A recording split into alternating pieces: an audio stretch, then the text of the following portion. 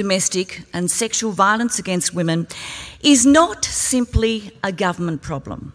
It's a problem that requires a response from each and every one of us, from each Australian citizen.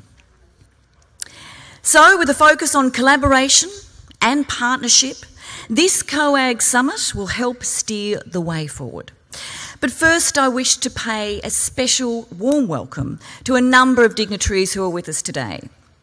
The Honourable Malcolm Turnbull, Prime Minister, welcome. The Honourable Dame Quinton Bryce, Chair of the Domestic and Family Violence Implementation Council. The Honourable Michael Baird, Premier of New South Wales. The Honourable Daniel Andrews, Premier of Victoria. The Honourable Jay Weatherill, Premier of South Australia. The Honourable Will Hodgman, Premier of Tasmania. The Honourable Liz Harvey, Deputy Premier, Western Australia. Yvette Berry, Deputy Chief Minister of the ACT. Senator the Honourable Michaelia Cash, Minister for Women. The Honourable Shannon Fentiman, Minister for the Prevention of Domestic Violence and Family Violence, Queensland. The Honourable Prue Goward, Minister for Prevention of Domestic Violence and Sexual Assault, New South Wales. The Honourable Fiona Richardson, Minister for the Prevention of Family Violence. The Honourable Zoe Betson, Minister for the Status of Women, South Australia. Jackie Petrusma, Minister for Women, Tasmania. The Honourable Dale Wakefield, Minister for Territory Families, Northern Territory.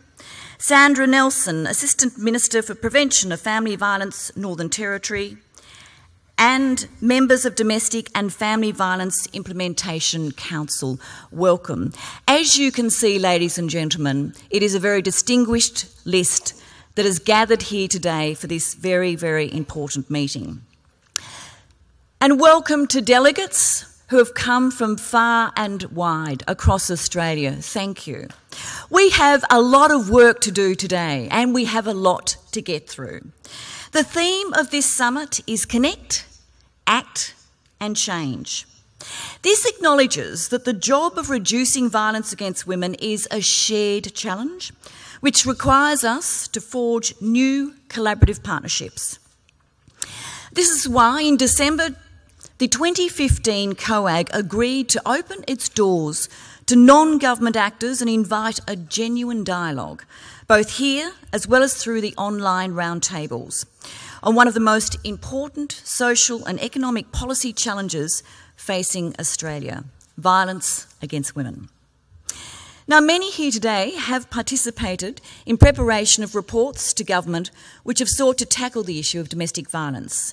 And those very important reports include the COAG Advisory Panel Report, the Not Now, Not Ever report by the Queensland Special Task Force on Domestic and Family Violence, and the Victorian Royal Commission into Family Violence. These are landmark reports that provide a solid foundation for the discussions that you'll be having here today. Now, this morning we'll commence with a national showcase where examples of best practice from each jurisdiction as well as local government will be presented. Then, during the morning tea break, First Ministers and Women's Safety Ministers will attend a media conference to officially launch the third action plan for the National Plan to Reduce Violence Against Women and their Children. And you all have electronic copies of the plan on the white USB wristband provided on your delegate tables. After the morning tea break, you'll then move to your allocated round tables for the first of two discussions. The round tables provide an opportunity to discuss several critical issues, ranging from technology-facilitated abuse to the effects of family violence on children, as well as the benefits new behavioural insights can bring to helping us understand the actions of perpetrators.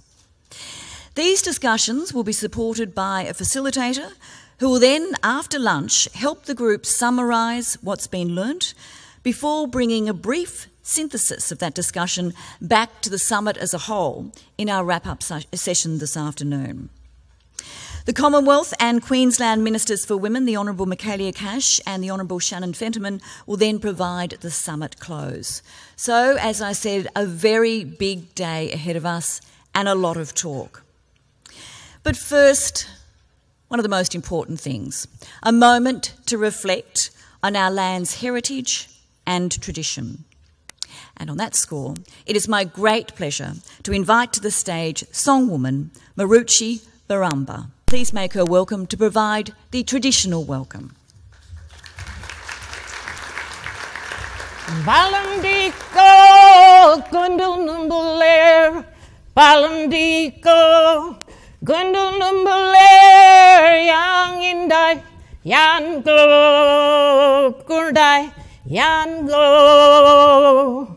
Balandiko Gundunumbuler, Balandiko Gundunumbuler, Balandiko Gundunumbuler, Balandiko Gundunumbuler, Yang Indai, Yan Go, Gundai, Yan Go. Balandiko Gundunumbuler, Balandiko Gundunumbuler. Ulkoiri Marumba Mianjanu. That's welcome to Brisbane in the language of the Turupu people.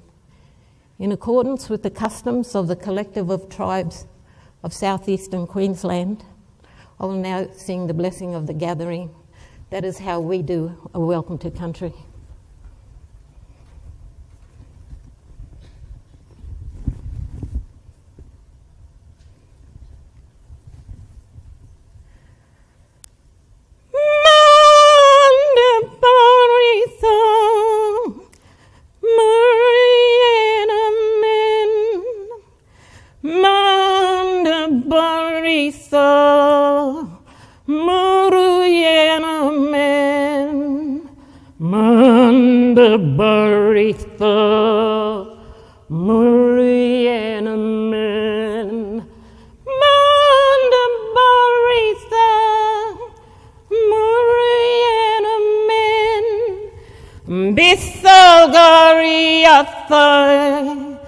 Gavagari Bujo Manda Barista Murienamen Manda Barista Murienamen Ngado Payavo Nyunganalo Manda Barista Murienamen, Manda Barisa, Murienamen, Manda Barisa, Murienamen, Manda Barisa, Murienamen. Karinyanami Chuchamobironu, Karinyanami, Karinyanami Chuchamobironu, Karinyanami Chuchamobironu.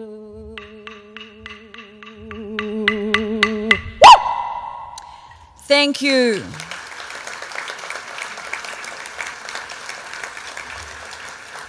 Thank you to songwoman Maruchi for that very stirring welcome, and what a fitting welcome for our summit today.